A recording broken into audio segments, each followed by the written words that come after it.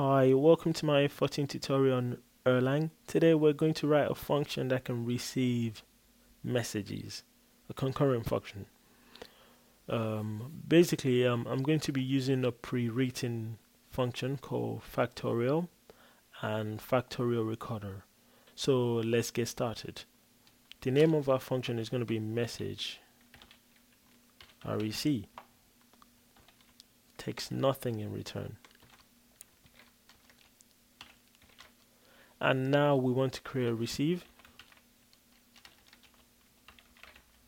What's wrong with my spelling today? Receive, and at the end of it, and just back.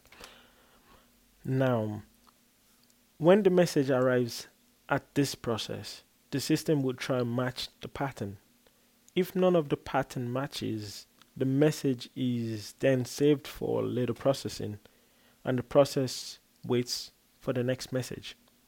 This process runs parallel with the caller itself. So as soon as you send a message to this process, you can continue working on whatever you're working, and this is going to do what it's meant to do if the pattern matches. So our first pattern will be factorial, and it takes in and it receives an argument integer. We want to write down the answer in the screen, so IO format,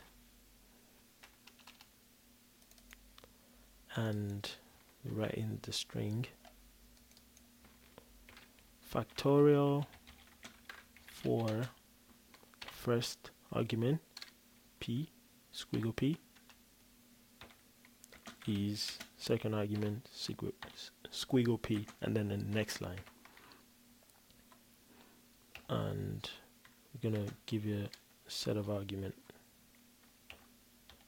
a list of arguments should I say. So the first argument is going to be integer, and the second argument will be the function call to factorial, the first factorial.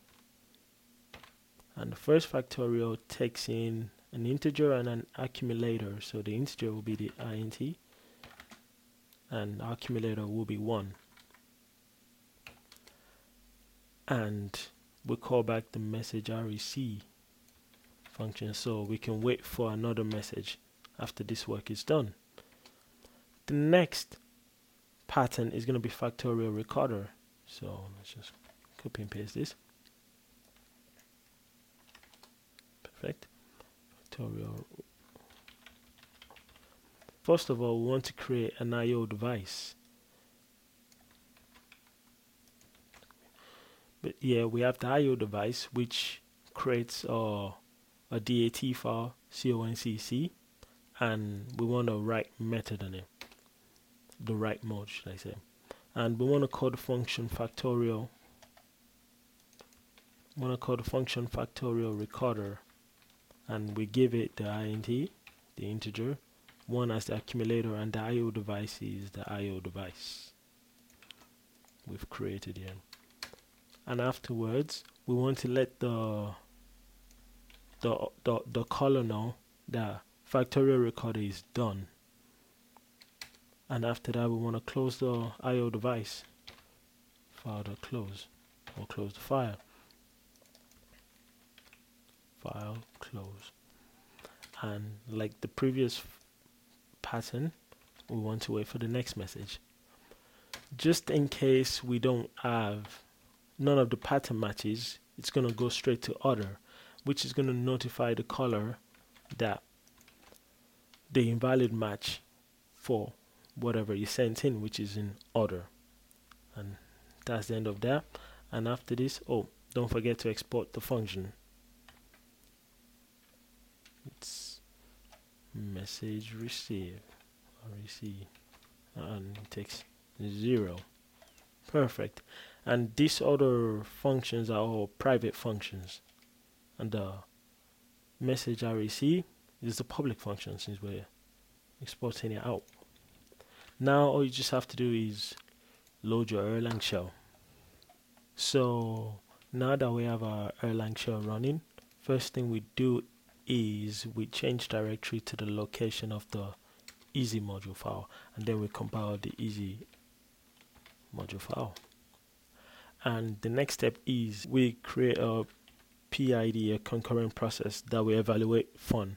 And funs are basically anonymous functions because spawn. So fun, the module, which is easy, and the function we want in the module. So message rec 0 parameter. And spawn gives PID the process ID. So PID contains the process ID. Using this, we can now send a message to the process. So let's send a message to the process PID. The message is going to be, we have to match the pattern, factorial. So we want to match one of the patterns and get factorial of 10. And factorial of 10 is 3268800. Now the next pattern match is factorial recorder. Basically, it's going to create a file and it's going to log all the factorials inside the file. So factorial recorder. So the file will be created in the Erlang IO folder.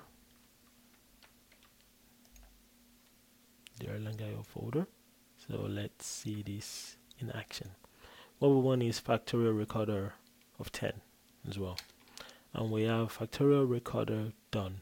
And in the folder, we have the conc.dat file, which contains the results.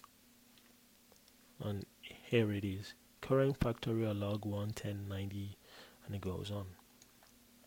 The next part is let's call something we actually don't have. For example, factorial recorder Z. Invalid match for factorial. So let's call something really big so we can see it doesn't actually crash the shell itself, since the process is running parallel to the sender. So let me put another 0 there. This is probably going to take ages.